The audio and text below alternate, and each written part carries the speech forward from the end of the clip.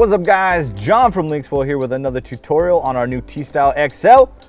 Today I figured I'd give you guys a little quick peek at the new DSP program we got running on this new XL, and Gen 6 will be the same thing. So hey, let's go look at that DSP.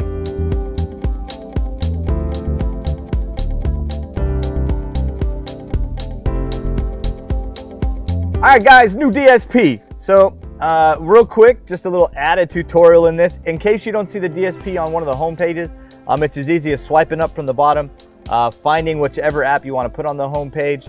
So we'll go ahead and we'll add like Amazon Prime. You just grab and drag it, and then you can rearrange it. Just in case that DSP, because you notice ours is on the home page. If it's not on your home page, you can put it on the home page. We're gonna hit up DSP. There's a couple pages that I'm gonna show you. First, of course, is the EQ. Here you're able to adjust the EQ one step at a time, however you want. Just take the finger, drag it where you want it. And then once you've got it set up, if you want to save, you hit save, and then you can choose custom 1, 2, or 3, and that will be now your save preset. Now I know it says preset 1, 2, and 3 on the left-hand side. Those are just custom presets made by our engineers that are outside the typical normal setup of rock mode, classical, jazz, popular, vocal, or normal, which is usually a flat. These are just 3 other presets that they've kind of tweaked out and put in there in case you like them better. You do get 3 of your own. So if you're a guy that likes rock, country, and I don't know, smooth jazz, and you want those EQs a little different, you can set that. It's as easy as that. Put it where you want it, hit save, and then you can go ahead and select that. Now, if you swipe the page one time, now here we are to our filters. This is where you're gonna get your low pass and your high pass filter.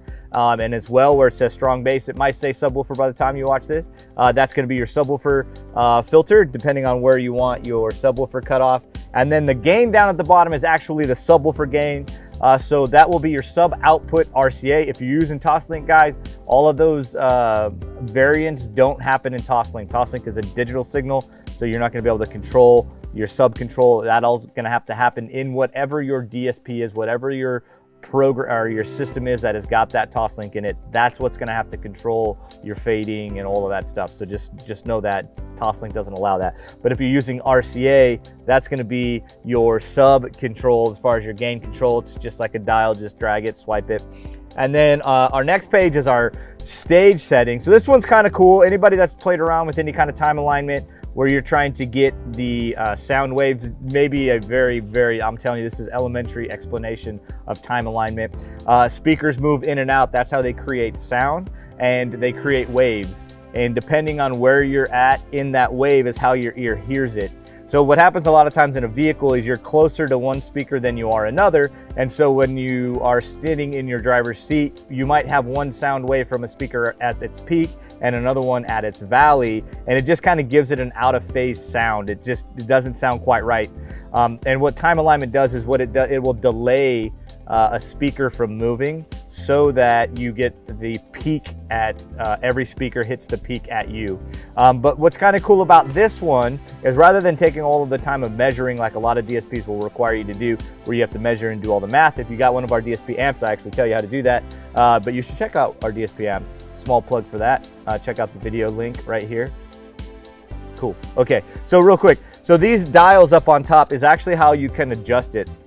So like if I wanted the stage set all the way to like front middle, I could take these first 2 numbers and set them at 6, and you can see that little blue dial is moving around to where I want it. So it's gonna be just playing around with it, guys. Figure out like, hey man, where do I want the sound to come from? Where do I want it to be as far as the sound? And as you play around with this, you should be able to tell the difference as that ball moves around. Depending on where you're sitting, you should be able to hear it. So if the ball is sitting in the middle and then you make the ball sit right over that driver's seat, you should get a better sound because it is aligning the speaker coils to hit your ears at the right time. And yeah, guys, that's just it, man. Super fun, kind of techie. A lot of guys like to play that. And then the last page is your gain control. So this is just so you can turn, it's kind of like a fader, but not, I don't know how to explain it, but it's not necessarily a fader because you're gain controlling each individual speaker. So for example, we've got a Jeep JL. One of our show Jeeps is, our show vehicles is a Jeep JL. And anybody that's ridden in a Jeep knows when you have a sound bar that's like 6 inches from your ear, and then you've got 4-inch speakers in the dash, like, you know, 5 feet from your face, those sound bar really overpower that front stage, and it can kind of give you it's just a bad staging. It's loud, you'll hear it, but anybody that's an audiophile, guys, knows you want the music in front of you and beside you, not behind you.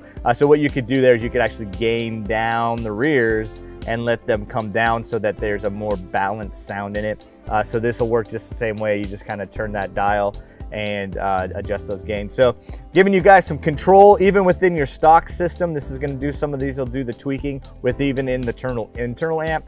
It'll adjust things on the RCA as well. Toslink though, again, the Toslink will follow the EQ, but as far as like aligning and stuff like that, it's digital, so that's going to happen on a different side of things. But that is our new DSP on our T-Style XL, as well as our Generation 6 T-Style.